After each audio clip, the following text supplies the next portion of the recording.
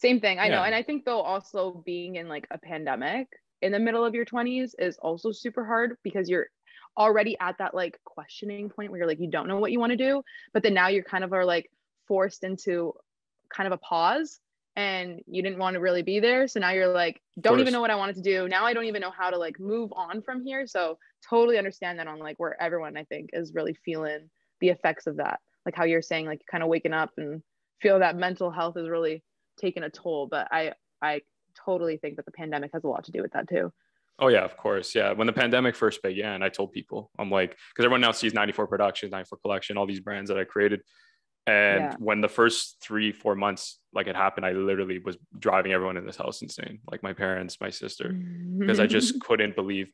Yeah, because I just couldn't believe I was in a predicament again where, because I Right. quit my job when I turned 25. I was working at Bell, quit that job because again, same thing with you. I needed something different, and I was tired of working like sales.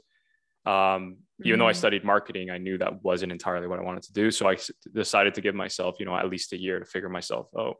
Went to California, came back with a mission, and then the pandemic hits, and you're saying to yourself, like, what do I do now? And people forget Right. now. It's like, no one wears a mask, no one cares. But people forget back in like March 2020, April 2020, like you didn't know what was going to happen. You didn't know if you're going to be in your house for a very long time. Yeah.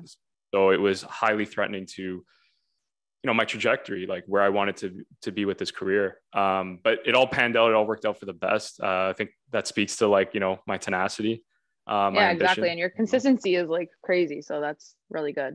I Thank think you. that's like the Yeah, key thing. You got to stay consistent and you have been. So I that's appreciate that. incredible. Yeah. And that's why I do. And honestly, it's like compliments, like coming from you.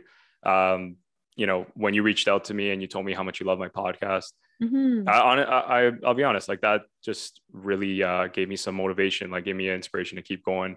Oh, Obviously, I've had other compliments along the way, but no, I'm serious. Like yeah. I do it for Oh, the I wasn't the audience. only one. What the Yeah, right. I know. Only Jessie. I have actually a Only picture me. frame. You don't see it, but it's Yeah. out of frame. It's a picture You frame of have a that comment. shrine. That's kind of crazy, but Oh, I didn't expected. say a shrine. I Yeah. said a picture frame. But your fantasy is going a It's little bit okay. too I just far. exposed you. It's fine.